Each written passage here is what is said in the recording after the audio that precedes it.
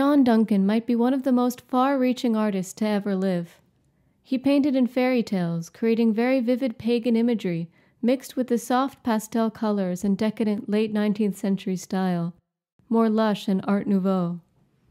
His artwork was rooted in the Celtic revival and the pre-Raphaelite and Symbolist traditions, but he also was inspired by older art movements such as the Italian Renaissance and the medieval Irish manuscripts.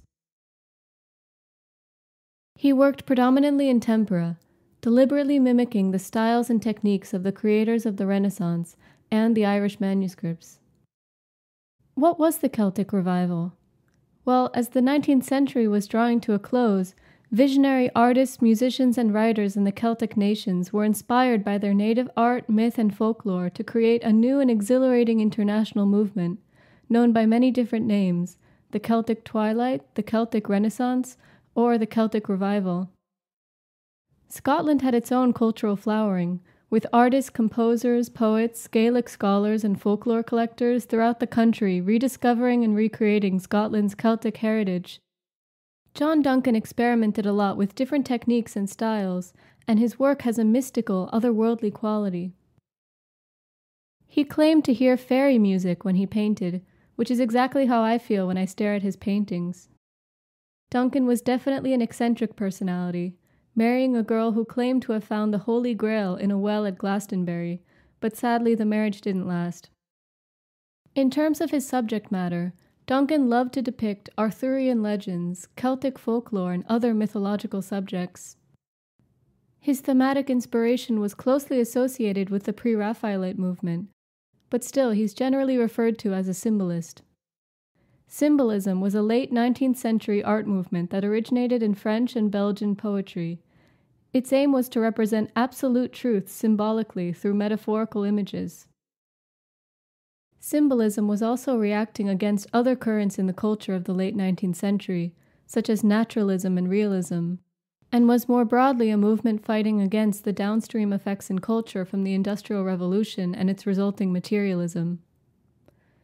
In symbolism, there was no consistent style, but rather an appeal to the idea of the artist as a mystic or visionary, and the desire to express a world beyond superficial appearances.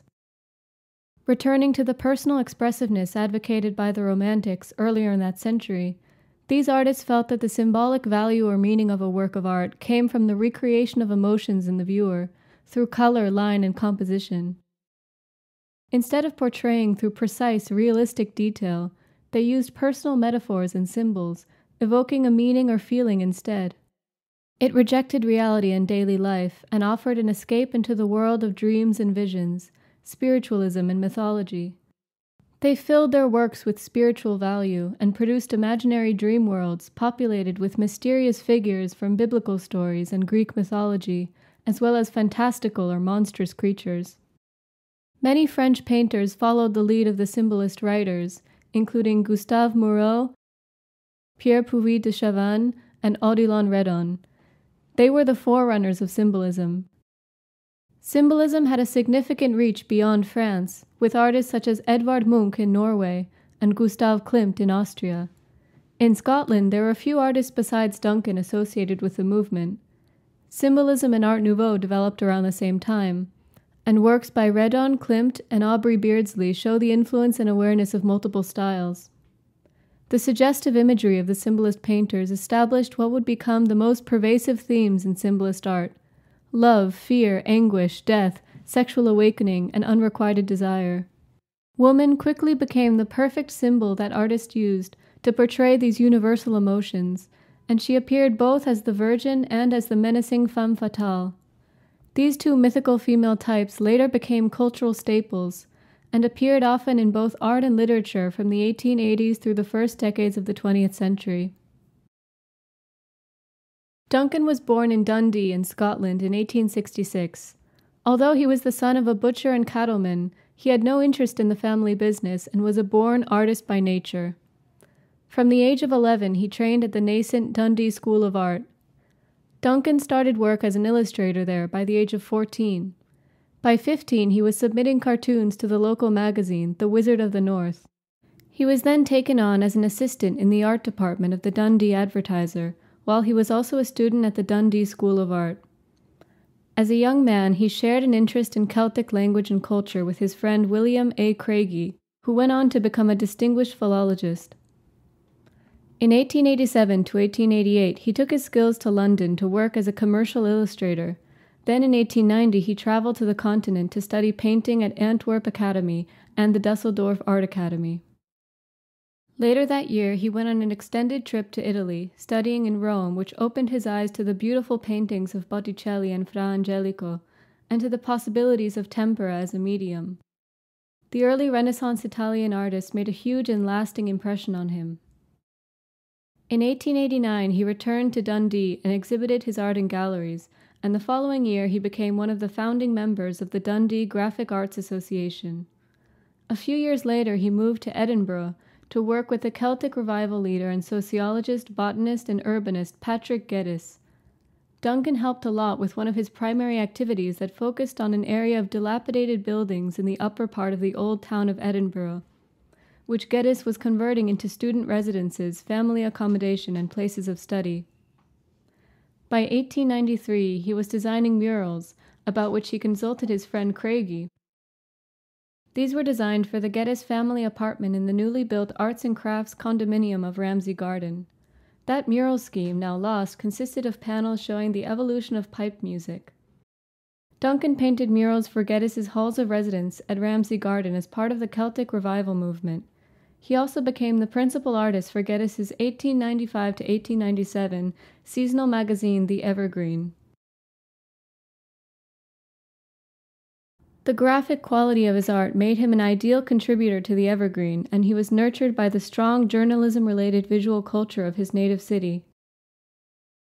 He also was the director of Geddes's short-lived Old Edinburgh School of Art, and was commissioned by him to design the Witch's Well in Edinburgh in 1894.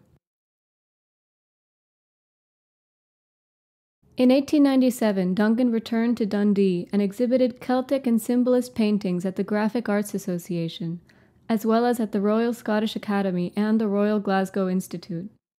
Let's now go through his paintings, highlighting the mythological subjects, beginning with this one. This is Aoife, the female warrior of Celtic mythology. The waterfall in the background echoes her harsh blue eyes, ripe with passion and sharp perception, which shows the entranced, spellbound quality of symbolist art.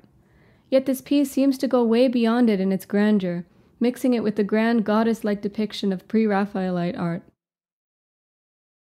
Saint Bride, painted in 1913. This painting I actually saw in person in Scotland without knowing the painter. I was so entranced by it, the vivid colors and the intricate quilt-like design.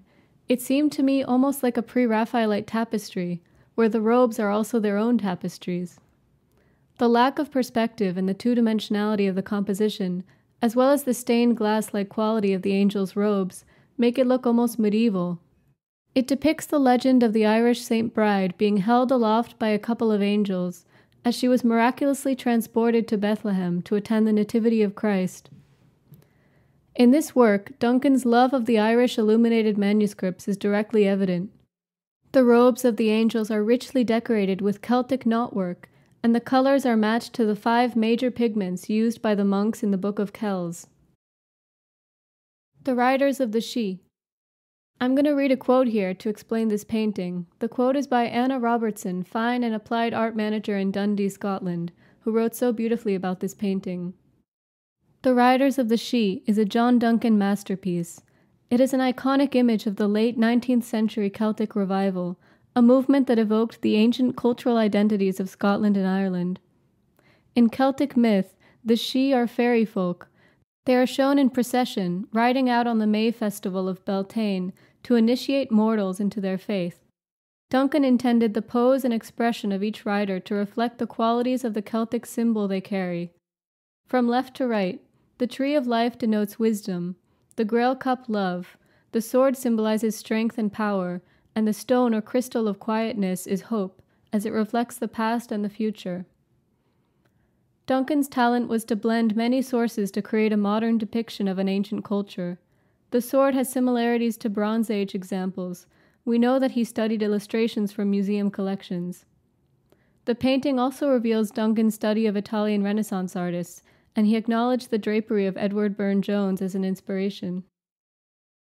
One of his most famous works is Tristan and Isolde, painted in 1912. This painting illustrates the Irish myth of Tristan and Isolde, which tells the story of a young man who brought a young woman to Ireland so that she could marry his uncle the king, but during the journey the two of them instead fall in love after drinking a love potion, which has disastrous results. The painting is done in the style of the pre-Raphaelite painters, but if you look closely, you can see that the work also includes the distinctive Celtic patterns in the embroidery of Tristan's costume and in the carvings of the boat. It might look familiar if you saw my Viking art videos. My interpretation of this painting is that the bright colors, the regal dress, as well as the intricate patterns all over the canvas, and especially the typified perfection of the mythical archetypes, strike something so deep inside us which feels invigorating and romantic, while at the same time the frowns and the seriousness of the facial expressions seem ominous and tired, fitting the romantic and the pre-Raphaelite style, a sort of vague sense of impending darkness of the future which came from the decadent art of this time.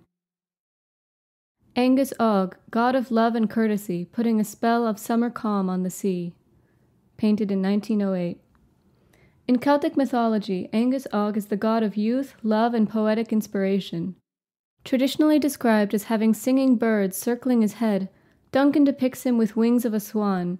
You can see here how influenced he is by the classical and romantic artistic tradition. The Messenger of Tethra, 1910. Speaking of this flat, graphic quality of his art, let's look at this painting.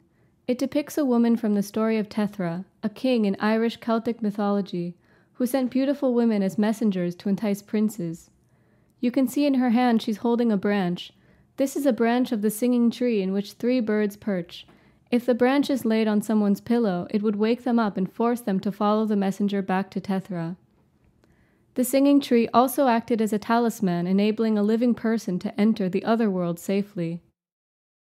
In terms of the composition, you can see how, just like in the pre-Raphaelite and Renaissance tradition, she looks frozen in her frame like a cutout.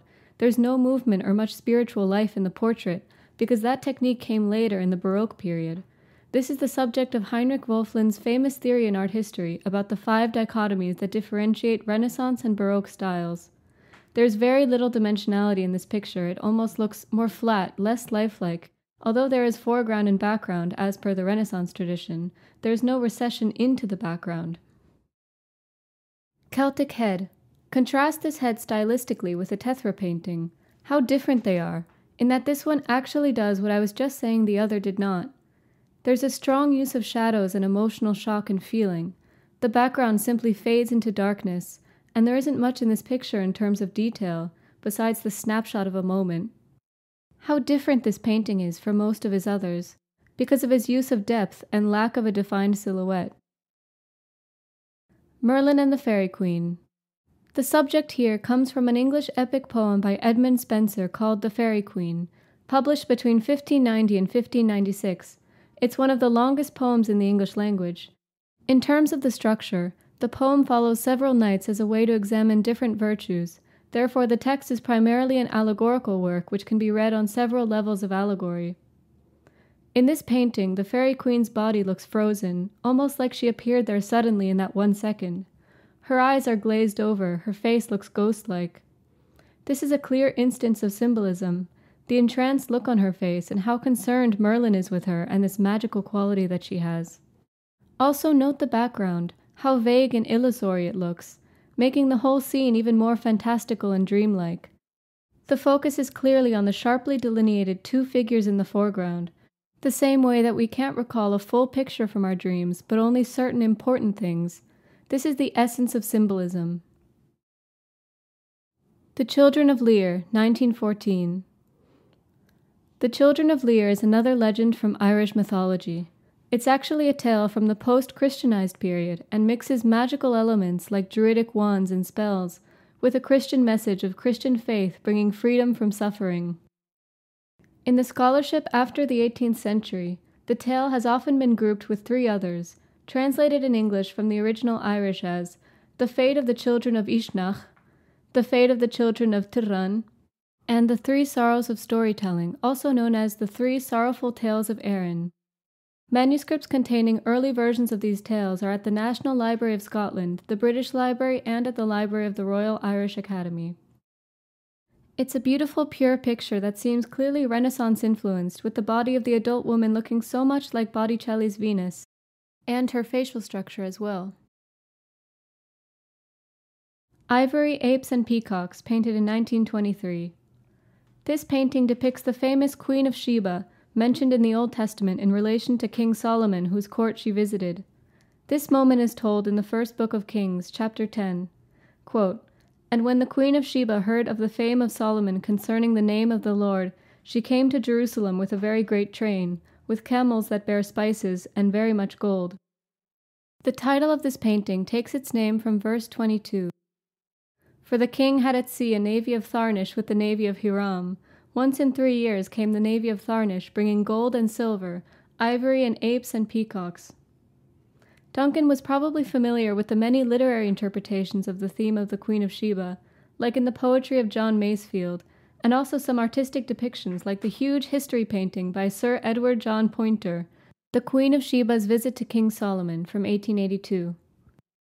Duncan uses the same slender paper cutout style for the figures, which seem almost Egyptian-like in their flat depiction and profile view, except for some of the tilted heads which come from the pre-Raphaelite style. This painting is like a mirage of fantastical, colorful pieces juxtaposed together. Each one looks totally alone, and doesn't blend in with the other figures. Jorinda and Joringel in the Witch's Wood, 1909. This is a pretty early work, although his style is already fully formed. It illustrates the Grimm's fairy tale of the same name, which tells how two lovers wander into a wood where a witch turns the girl, Jorinda, into a nightingale and carries her off to her castle. Joringel eventually rescues her with the aid of a magic flower. This one might be one of his most beautiful paintings, and one of my favorite paintings ever. The symbolism and lack of a concrete world makes it intoxicating and sensory, like a dream you just can't and won't awake from. Each part of the design is different and very complex, both in terms of the style and the meaning evoked, and although there isn't a perfect typical form of compositional harmony, there's still harmony, balance, and proportion in the picture. Like the perfect circle of fairies surrounding the lovers, and then a diagonal line of more fairies going up into the top right corner of the frame, while something with totally different energy brews in the bottom right-hand corner. You can feel the isolation of the lovers who are so unaware of anything outside of their bubble, and the way time and space seem to meld together. Again, a perfect example of symbolism. The Three Magi, 1915. This is one of Duncan's Christian-inspired paintings. You can feel both the Renaissance and pre-Raphaelite feeling here. This painting is called According to Your Faith Be It Unto You. This one looks a lot like an old Renaissance painting by Fra Angelico, except the faces are mean and angular, like in Romantic art, and there's a vague sense of mysticism and witchy energy and foreboding, typical of symbolism. The gesture doesn't seem warm and benevolent as it would in Renaissance art, but instead seems like a dark spell being cast. The figure kneeling looks totally powerless and afraid, and isn't self-contained or at peace at all. And the standing figure looks angry and powerful, inflicting harm onto the other. It's also impossible to ignore the straightness and angularity of the robe, which comes directly from pre-Raphaelite art and the clothing of the aesthetic movement, which was alive during the 1880s and 90s. This next one is called The Venus That Was Never Finished, painted during the years of 1910 to 1920. You can see how this Venus looks like a Renaissance Venus, except again the sharpness of the face and intensity and drama of the expression comes straight from Romanticism and symbolism. Although you could say it's still a reawakening of the drama and intensity of Italian faces from the Renaissance and Baroque eras. Heptu Bidding Farewell to the City of Ob, 1909. This is another one of those paintings that provide a link between 19th century art and 20th century fantasy illustration. I couldn't find anything about the subject of this painting. It seems to be completely made up by the artist himself. The beast looks half eagle, half horse. I love this picture. The long expanse of all blue, and the way that Duncan chose to portray the subject, so high up in the sky, very vertically, conveys a really realistic sense of space and freedom. You can clearly see from the detail of the woman on the beast that she's in the foreground and up close, almost as if this picture was a snapshot by a camera or a drone that flew all the way up with them thousands of feet in the air within a few seconds as she quickly leaves the land of the city of Ob. Hymn to the Rose, 1907. This one seems to me like one of his most pre-Raphaelite paintings.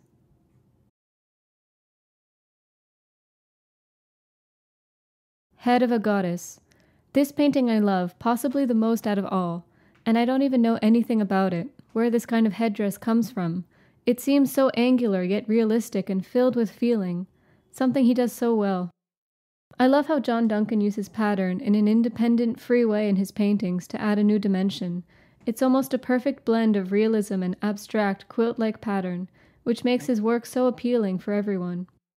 He had free license to do this as he abandoned pure realism and leapt into the world of fantasy, fairy tale drawing, and this sort of organic, ethnic, folkloric Art Nouveau style from the Celtic Revival and people like William Morris. Ultimately, I think John Duncan was a fascinating artist whose styles never ceased to show his wide range of artistic feeling. He's one of the few artists I've seen who seems so elastic and moved by many different subjects and currents, both of the past and of his own time.